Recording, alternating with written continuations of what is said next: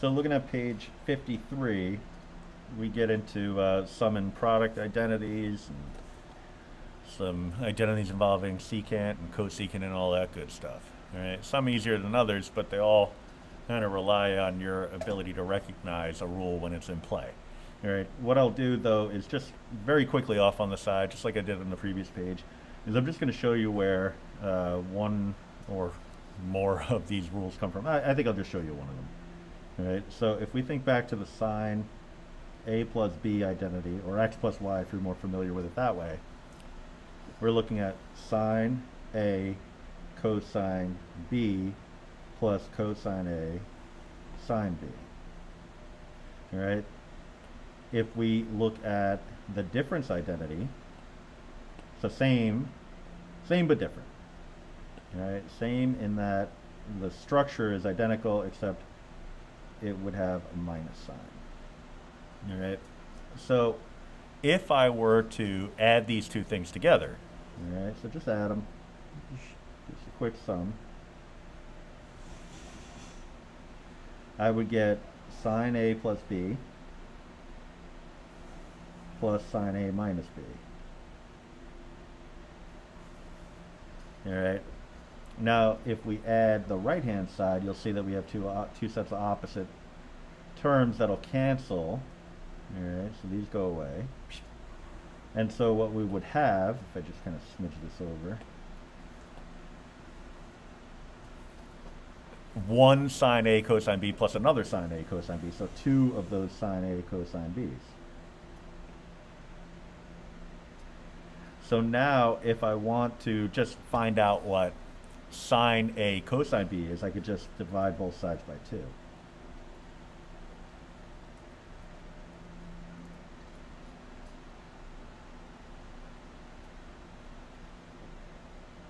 Right, in which case, we would arrive at a fresh new rule.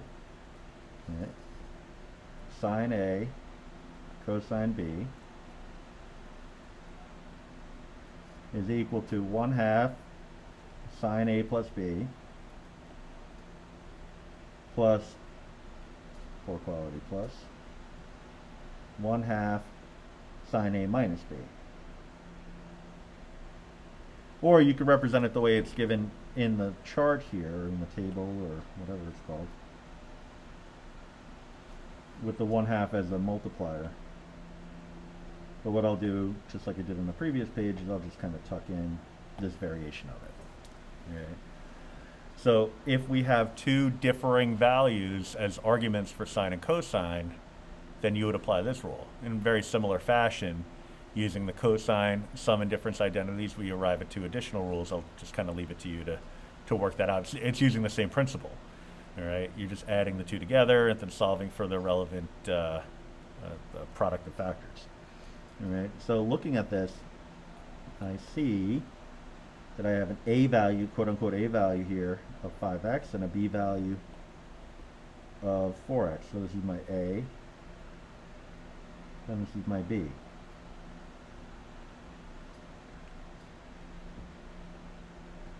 All right, so in expanding this, I'd be looking at 1/2 sine A plus B. All right, so 9x. All right, so that's my A plus B part of it. That's this guy right here. Plus 1/2 sine A minus B. All right, A minus B, 5x minus 4x, is just x. Much easier to integrate. All right, maybe you would need to use something like U substitution if you didn't use this technique, but this is very nice and easy to integrate now. All right, so the antiderivative of sine is negative cosine, so I know I'm going to have a negative. I'm going to have a 1/2. I'm going to have the reciprocal of the coefficient of x, so 1/9. So cosine of 9x. I know that, again, the antiderivative of sine is negative cosine, so I'm going to have a negative. I'm going to have the 1/2. The coefficient of the x is just a 1. 1 over 1 is 1. So cosine of x plus c, then it's just a matter of a little bit of housekeeping and we're done. Negative 1 over 18 cosine 9x minus 1 over 2 cosine of x plus c. All right. So only one example there because they're all variations on that same idea. All right. Now if we have a product of secant and tangent or cosecant and cotangent, well, if you think about secants and tangents, so if I were to tell you find the antiderivative of secant times tangent without the powers, odds are you're probably looking at, I mean, not even odds are, you are looking at a secant because the derivative of secant is secant times tangent. If you have something that contains just a secant squared, the derivative of tangent is secant squared. So we rely on this information and general knowledge to get us part of the way. The other part of the way comes from manipulating expressions so that we can get it into a more convenient form. All right. So I say you'll need to remember. It's kind of like my way of saying, well, it would be great if you remembered these. If not, you can always invent them.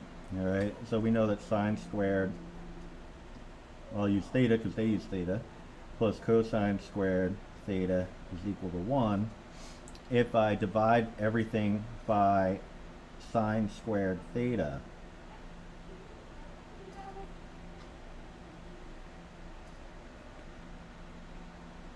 I'm going to get 1 plus cotangent squared theta is equal to cosecant squared theta. Yep, cosecant squared theta. So that's this rule. I could do the same thing, this time not dividing by sine squared, but dividing by cosine squared.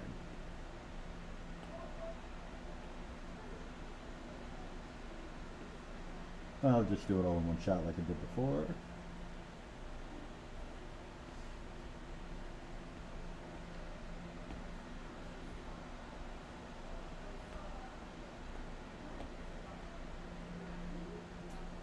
So for that, we would get tangent squared theta plus 1 is equal to secant squared theta. All right. So that's this rule. And you know what? I'll just swap the order because make it consistent with the order in which it's presented. And there you go. All right. So you know the rules. As long as you know sine squared plus cosine squared is equal to 1, you can always invent these. So I want to be able to apply these rules. I see here the little notation. Ask yourself, can I save a secant squared or a secant tangent? That's what I was saying before, is that we know the derivative of tangent is secant squared, derivative of secant is secant tangent. All right, so if we could save one of those, then we have a built-in part of it that we can anti-differentiate. All right, so, well, secant squared I'm not going to be able to save, quote-unquote save, without some kind of substitution happening first. So let me see about the secant tangent. All right. So I'm going to save a secant x tangent x. And if I do that, I'll have a tangent to the 4th of x.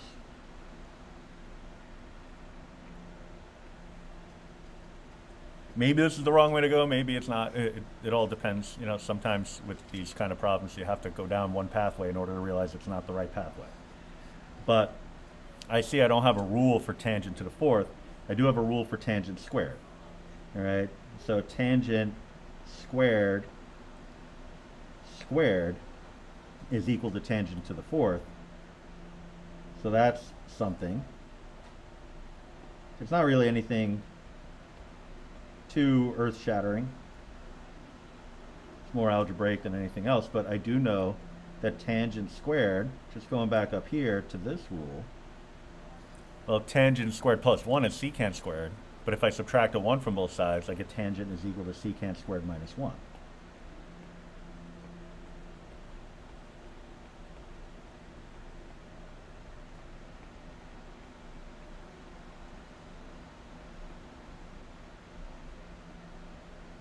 All right. So now I'm just kind of looking at it saying, all right, do I have what I need? Is it going to work? And what do I mean by is it going to work? Well, based on the strategies that we've learned so far, is there a technique that I could use that will get me the rest of the way? Well, I think. Well, let's investigate. All right. So we know that there are trig rules involved. All right. Some of those trig rules are great, but they don't always get the job done. All right. So if that doesn't work, then we try the next thing that we learned, which would be use substitution. All right. So can I identify a u that will help me, quote unquote, get the job done? All right. So if I let u equal secant tangent, that's not going to help. All right, because the derivative of secant tangent is going to involve the product rule, and it's going to be a mess. I can't see how that's going to help us cancel out secant squared minus 1. If I let u equal secant squared, that would be 2 times secant x times secant x tangent x. Well, it's got part of what we need, but it's got a little bit more than what we need. But if I let u equal secant x, then du dx would be equal to secant x tangent of x. So I'll write du is equal to secant x tangent x dx. All right, so I'll be able to swap out the secant and also the secant x dx. Do that in a different color. I already used yellow.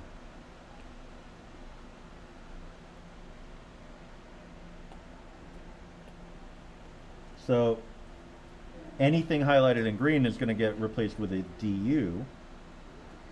We'll have u squared minus 1 squared, which we could actually distribute. Right? Maybe we wouldn't want to distribute it when it's got the secant in there, but using u squared, it actually looks a little bit more appealing. So u squared minus 2, oh, sorry, right off the bat I screwed that up, u to the 4th. The outers will be negative u squared and negative u squared, so negative 2u squared plus 1 du. Increase the exponent by 1, divide by the new exponent.